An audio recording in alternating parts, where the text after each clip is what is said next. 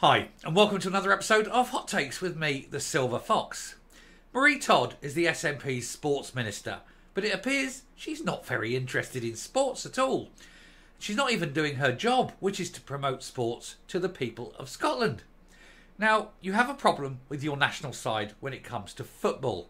Basically, you can't watch it unless you are paying for a subscription service, which means a lot of people aren't watching it, or at least forced to go down to the pub to see it. But with the pubs all closing, that's becoming increasingly hard too. So why aren't Scottish football matches on terrestrial TV? England's are. Well, the SNP are liking to blame Westminster and say, oh, they didn't reserve it and blah, blah, blah, and all this, and create all these different excuses. But in fact, and it's just one of those things, again, where reality really upsets the drivel spouted by the SNP, it isn't up to the Westminster government to promote Scottish football. It is up to UEFA. It is UEFA who made the decision to sell the football rights to Viacom, or whatever the name of the company is. We'll find out who it is. But it was them who sold it to the subscription service. Nothing to do with Westminster. If you have a problem, take it up with UEFA. And why aren't the Scottish government standing there and saying, no, it must be on Scottish television. We must have this. It's perfectly fine to do so. It's perfectly within your remit to insist upon it. The very fact that you haven't is merely indicating that you can't be bothered. It is certainly not Westminster's fault. Let's take a look. Now, of course, they're going to try and play this as being Westminster's fault because they've always got to push the difference. Oh, look how the English get their games and we don't. Oh, it must be England's fault. And it's not England's fault. It's the SNP government's fault. They are the one responsible for this.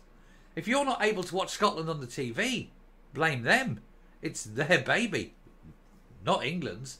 England just managed to do it, that's all. Scotland couldn't be bothered. It's the SNP. They don't like to please people. They don't want happy people. If they can create misery, all the better for them. Anyway, SNP Sports Minister snubbed Round Table on making Scotland football games free to air, despite a NAT campaign and grievances. She had the option of going to this Round Table forum to try and get all the Scotland games free to air on Scottish television. And your Sports Minister didn't bother going. She couldn't be bothered to even go to get the football onto the telly for you. Why not? Why is your Sports Minister so against people watching sports? It's a very weird thing. It's a very weird position.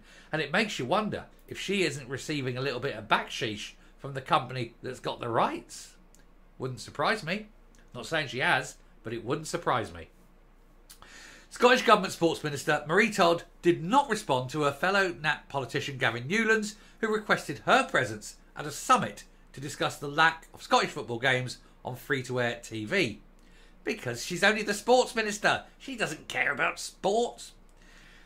The Scottish Government Sports Minister snubbed the summit about how to get Scotland national football games on terrestrial TV, despite the Nationalist Party long-running grievance campaign to do so. But they're getting their grievance against Westminster. Nothing to do with Westminster. It's like you having a problem with your bank and going to Tesco's and demanding to speak to the manager in Tesco's. That's as different as it is.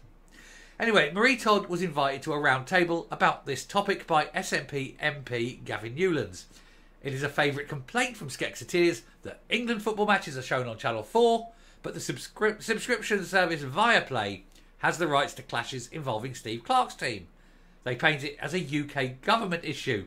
But actually, it's up to UEFA to market the rights to show the games. It's just that Channel 4 paid for them. Mr Newlands held a summit on April 13th with a number of stakeholders to explore what can be done to get the Scottish matches to free-to-air telly. And he sent out an invite to Miss Todd. But this was left unanswered for at least 2 months as the SNP minister failed to respond to the email until June the 5th.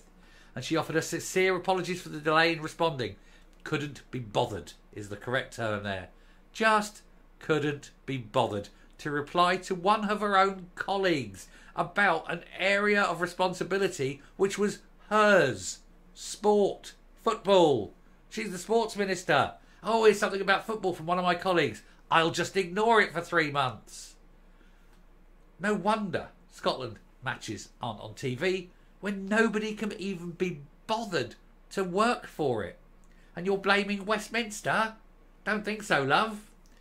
Anyway, she apologised for this, but she detailed that the Scottish Government does not have the power to demand increased terrestrial TV coverage of the Scotland team, despite the wishes of some supporters. Oh, yes, it does.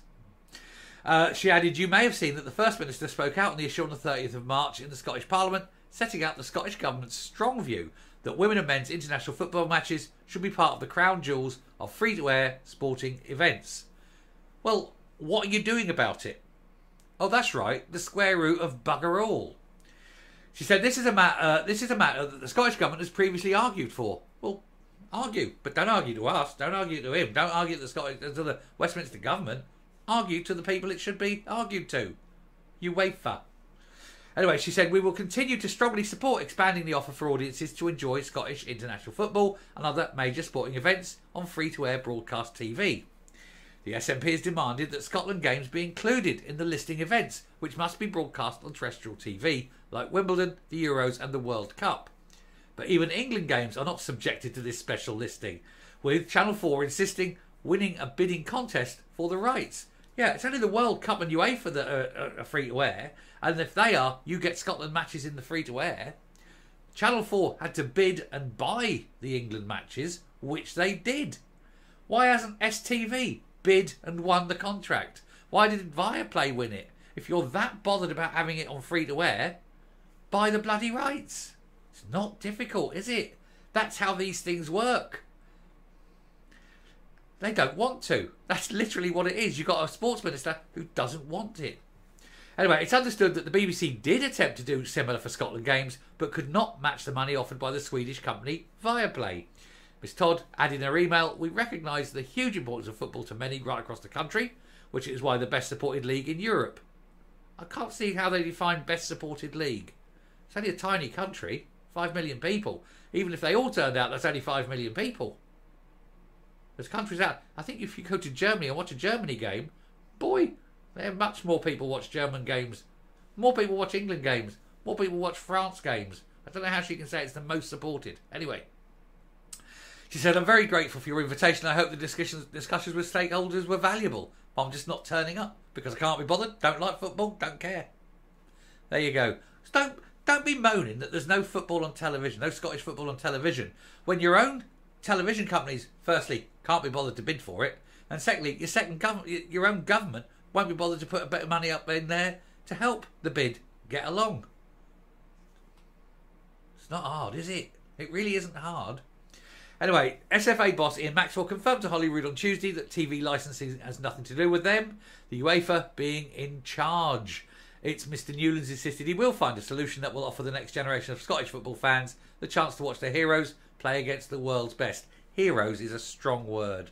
To me, heroes are people who, you know, tackle machine gun nests during the war or rescue babies from burning buildings. Nowadays, it's someone who comes back from the bar with a bag of crisps. Oh, hero, you know. It's a bloke kicking a ball. He's not a hero. He's an overpaid wanker kicking a ball. But I agree that people like watching it. And it should be. But not Westminster. Your own government. If the SNP government was to say, hey, STV, make a bid. We'll put a couple of million in, help the bid go along, see if we can get it. I'm sure STV would. I'm sure STV would be proud of it. They'd be happy. My God, it'd be the best watched programme on their network, wouldn't it? Ah, better still. BBC Alba. Let BBC Alba have it. That'd be great. That'd be the best viewing figures that channel ever had.